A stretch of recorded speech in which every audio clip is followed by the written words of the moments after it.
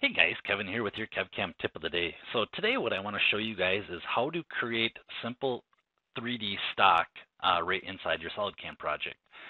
So we'll get the ball rolling here. First thing what I'm going to do is I'm going to come up to the insert component and I'm going to say new part.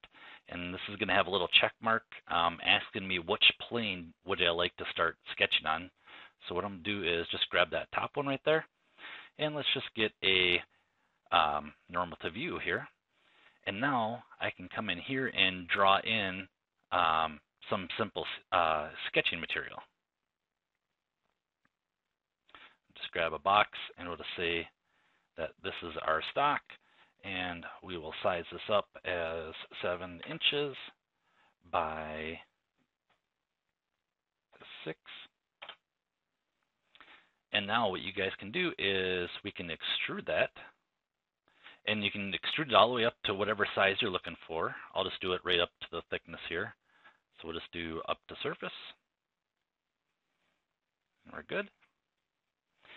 And now what I can do in here is you can see my stock. It's kind of hard to see because I got my stock and my part in there.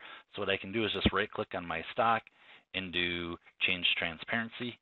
And now I have my 3D stock. So when I go into my stock now, instead of picking the box, which a lot of us use a lot of the times, I can do 3D model.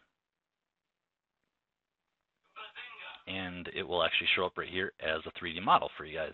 So I just want to show you guys how to create that simple stock in there and to create it right on the fly using the 3D stock and using your SolidWorks assembly.